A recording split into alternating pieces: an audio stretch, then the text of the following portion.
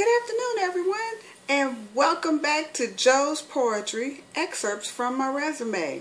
The journey continues, and it has been a wonderful journey so far. We started out with me trying to figure out the camera angles. Are you looking up my nose? Oh, I look really rough in some of them.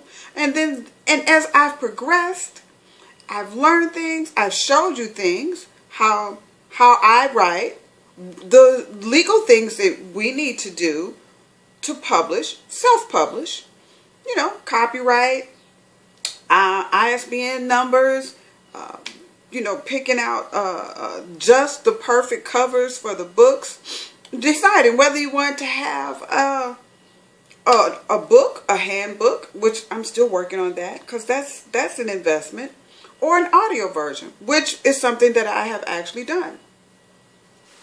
To a plethora of things. If you're really that interested, I've made a video detailing every little step of the way of this journey that I'm on.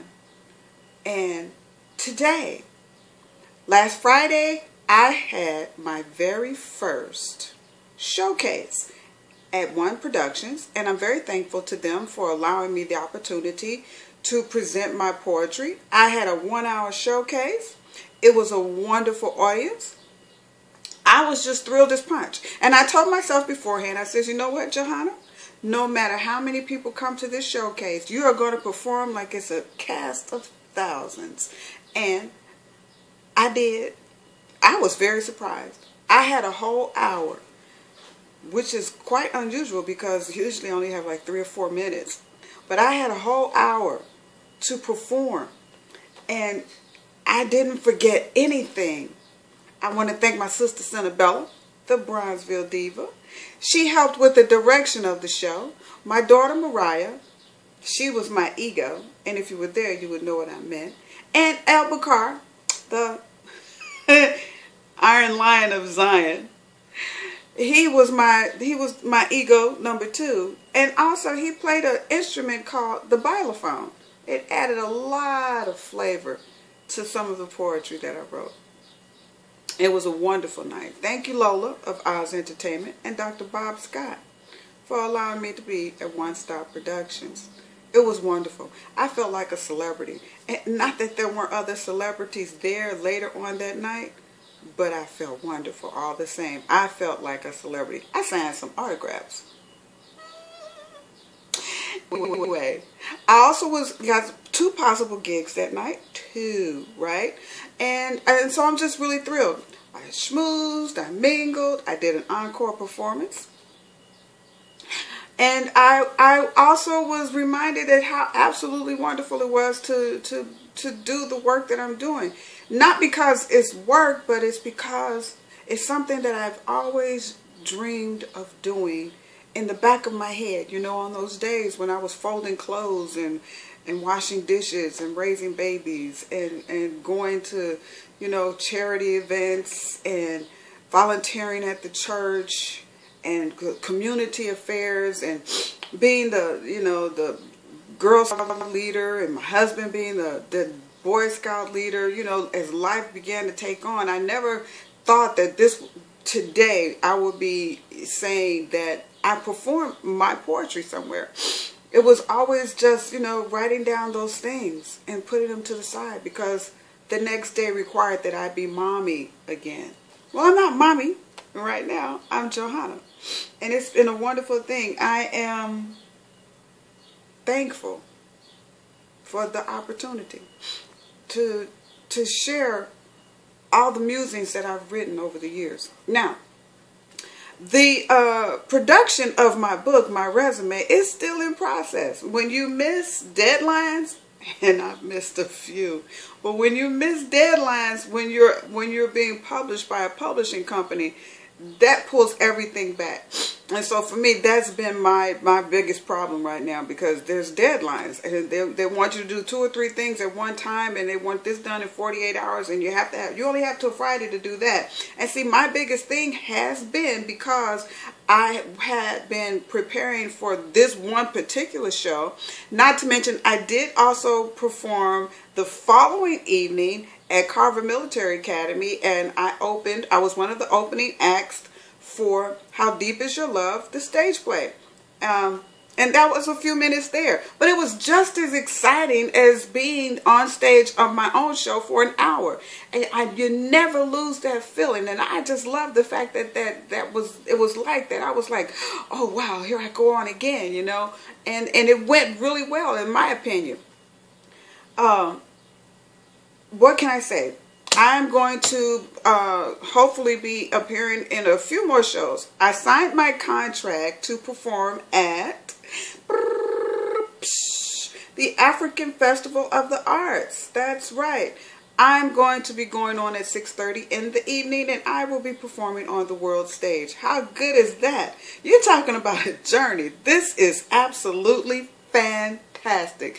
I mean, I just couldn't be happier. Really, I couldn't. I'm also going to be in Jazz in the Alley.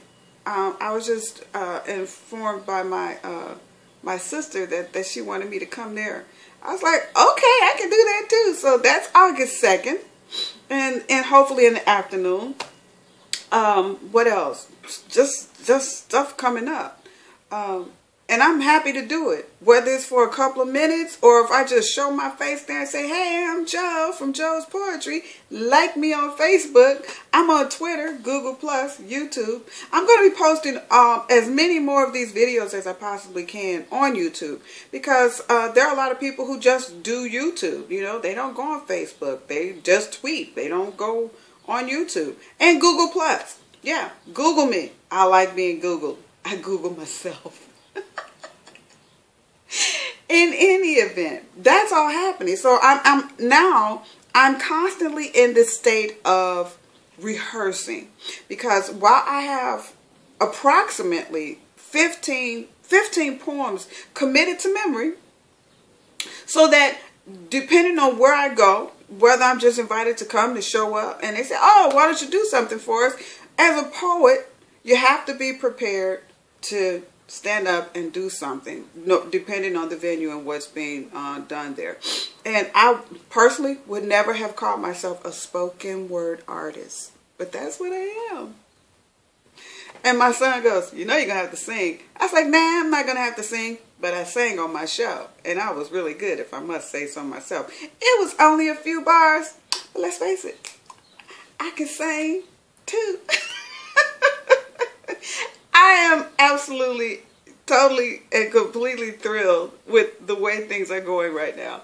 And you just have to come to one of my shows. I'm going to be posting on my page the next venue that I'm going to be at. And I think that's going to be like in a couple of weeks. Yeah. So be there. You live in Chicago? Head on through. It's going to be wonderful. I'm going to post that on my on Joe's Poetry and everywhere else that I can think of. I'm going to tweet about it. And if I had a TV show, much like this one, the sky's the limit. You know what I mean? Anyway, it's a wonderful day for me. I hope for you. Life is just giving me everything I want right now. And it's because I'm doing the work, not because I just happen to, you know, stumble on someplace. I'm doing the work. You got to do the work. Got to prepare yourself for it. And me, who used to be a real introvert, oh yeah, to be sure, I was an introvert. Today I'm somebody different. I'm Joe Bright. And this is Joe's Poetry. Am I posting something today? Probably, but it might not be until evening, because I find that I have to learn how to do something now that I haven't had to remember to do in a while, which is learn how to micromanage my time. So that's today's lesson. Learn how to micromanage your time, because the busier you get, the more you're going to have to be in do the details of your work of that day. But you all have a wonderful day. And you know what I always say, enjoy.